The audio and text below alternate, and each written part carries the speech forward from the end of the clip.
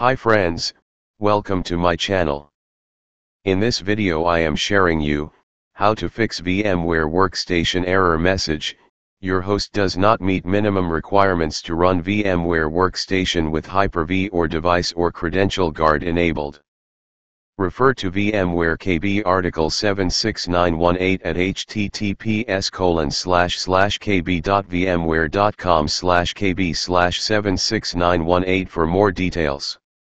When you click OK, showing next error message transport VMDB error 14, pip connection has been broken. Let's start fixing this error. Open Control Panel, select Programs and Features. Then turn Windows features on or off. If you are using Windows 10 Home version, uncheck Virtual Machine Platform and Windows Hypervisor Platform. If you are using Windows 10 Professional or higher version, uncheck Hyper-V. After that, click on OK.